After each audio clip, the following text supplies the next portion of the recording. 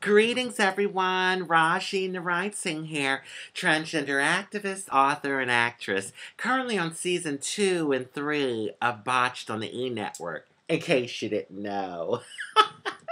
Let me stop acting silly. Anyway, it's Sunday morning. I'm just here at home, kind of relaxing around. And I started to think about how phenomenal our bodies are. I mean, literally, we all are just walking miracles. The things that our body can do without us even having to think about it, you know? And of course, we human beings are very similar when it comes to the way our bodies have been structured as human beings, our DNA makeup, you know. But then there's the things that make us unique. Like, of course, our racial DNA that comes into it, and, birthmarks and stuff that happens to our bodies along the way that, give us our individuality and make our bodies different, like a little bit different from each other. So, okay, I have this knot on the top of my head. It's a lump. And, as way back as, like, I would say maybe my preteens, I remember having this. I even remember, like, asking my mom about it and taking her hand and literally, like, having her touch it so she knew what I was talking about. And I remember she didn't really make much of it. Like, she kind of blew it off and didn't really say much. And, of course, over the years, I've been aware of it.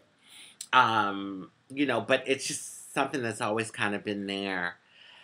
Now, to be honest, thank God I still have some hair. But, to keep it real, over the years, with everything that I've done to my hair, the dyeing and the straightening and the curling and et cetera, and probably some age has played into it. And also, you didn't hear it from me, but maybe a little male pattern baldness. Anyway, my hair has thinned out a lot. I mean, it's just not as thick, and really full as it used to be. Especially like really on the top. Well, no, all over my hair's really gotten thin, but on the top more so. And so anyway, I don't know if because of that, the lump feels bigger than what it's felt because, I had like thicker and fuller hair, so it didn't feel as big. Or if it's that the lump has really gotten bigger.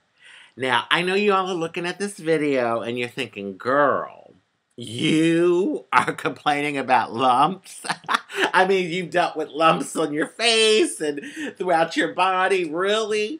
I know, but, this is a lump on my head, and I start to wonder and even worry, like, is it something serious, like, cancer or something like that? But I did do a little research. I Googled lumps on the top of the head, and it said in most cases, the lumps on the top of the head are called lipomass. And actually it says they are harmless collections of fatty cells that form in a round or oval rubbery lump under the skin. And that's what it does feel like, So maybe I don't have anything to worry about, but I'm kind of on the fence about bringing it up to my doctor, my general practitioner, because I've been through so much, these last few years with all the surgeries on my face and other health issues that I've been dealing with. I'm like, oh my God, like here we go, like something else. And I know if I bring it up, it's going to be a series of tests, and they're going to have, all of that I'm going to have to go through. So I'm kind of on the fence about it, but I do realize it's something I'm going to have to keep my eye on. I do realize that. Well, let me see if you all can see it. I don't know. It's kind of in an awkward place, so you really, like, can't get a great look at it, but that's it. That's it. Oh my God. Is it TMI? Too much information? Anyway, anyone that follows me knows that, I am someone that's pretty open about what's going on in my life. So this is just me sharing again with you guys about, what's going on in Rajee's life. So anyway, I know that I've truly been blessed. I mean, I realize that even as I do this video talking about a lump on my head, I realize I have been really blessed. I mean, by sharing my story with the world, all the wonderful blessings that manifested from that, it's been amazing. So hopefully it's not serious and I'll be able to keep going forward. It's amazing when I think about all that I've been through and my body is still going. I mean, of course, there's days that, like, I think, oh my God, I'm barely going. But the fact is I'm still going. So hopefully it's nothing serious and I'll be able to continue going on.